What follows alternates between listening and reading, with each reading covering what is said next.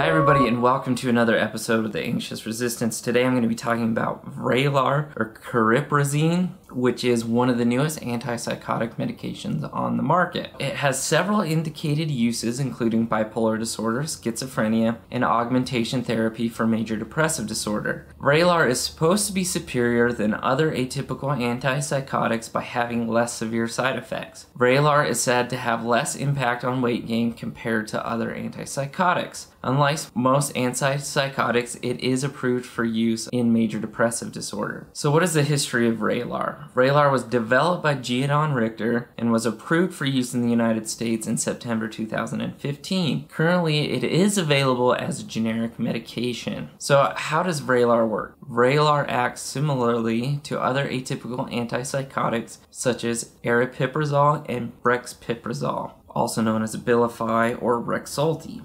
It is a partial agonist or activator of the D2 dopamine receptor. It also has agonist or activating actions on the D3 receptor and the serotonin 5-HT1A receptor, as well as a blocking action at the serotonin 5-HT2A receptor. Since it is only a partial agonist of the D2 and D3, this can account for the less weight gain on Vraylar, or at least this is what they think contributes to the lessened weight gain on Vraylar. So what are some side effects that you could get on Vraylar? Side effects include, but may not be limited to, fatigue, pyrexia, extrapyramidal symptoms, akathisia, headache, somnolence, dizziness, agitation, insomnia, restlessness, anxiety. The list goes on. And if you want the full list of side effects, check out the article at our website, which will be linked in the description. Okay, so what is extrapyramidal symptoms? And also, what is tardive dyskinesia? You may have heard of that before, but these are both side effects of atypical antipsychotics and typical antipsychotics as well. With all antipsychotic medications, there is a potential for developing EPS or extrapyramidal symptoms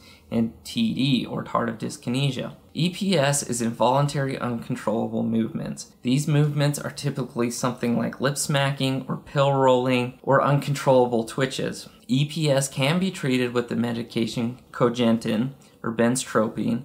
However, EPS symptoms can become permanent. When they become permanent, this is called tardive dyskinesia. This is why it is important that you report to your prescriber immediately if you develop these symptoms. They can be treated, but you need to catch them before they become permanent. Just be on the lookout for these things. They usually don't occur unless you're on super high doses for very long periods of time. And again, they're not permanent if you catch them early, and they can also be treated with medication. If you are in need of use of an antipsychotic medication, please do not let that dissuade you from using it. As with other antipsychotic and antidepressant medications, Vraylar carries a black box warning. It has the potential chance of death in patients with dementia-related psychosis, so this is not recommended to be used for those with dementia.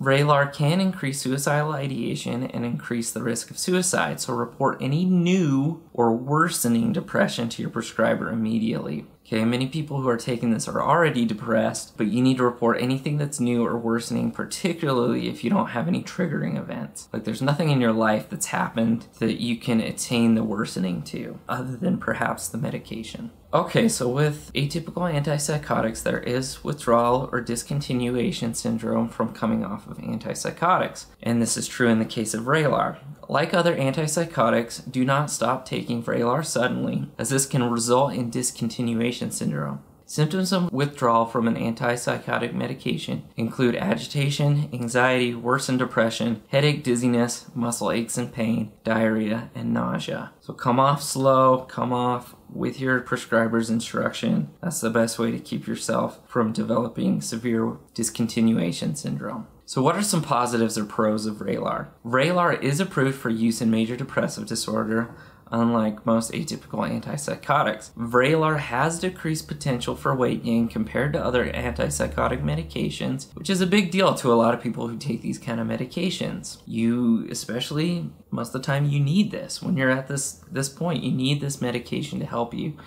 And if you're going to put on 50 pounds, it's going to be really discouraging. So it is good to go for medications that maybe have that lessened weight gain potential. Something else that's positive about Vraylar is it is available as a generic medication. and should be covered by most insurance companies at this point. Vraylar may be a great option, especially for those who are looking for an add-on treatment for depression. What are some negatives or cons of Vraylar? Vraylar is still an antipsychotic medication and has a plethora of side effects. You must be very careful with the black box warnings on this medication. You must watch for extrapyramidal symptoms and tardive dyskinesia, as well as increased suicidal ideation. So please be aware, watch for those things. So what is our overall take of the medication Vraylar? Vraylar shows a lot of potential with its lessened weight gain. Weight gain is one of the biggest reasons that people stop antipsychotic treatment, especially in those taking antipsychotics for depression. Weight gain from antipsychotics is often not dose dependent, so it doesn't matter if you're on a really low dose of Vraylar or a really high dose. If you have the side effect, you're going to have the side effect. Vraylar works for its intended indications of schizophrenia, bipolar, and depression.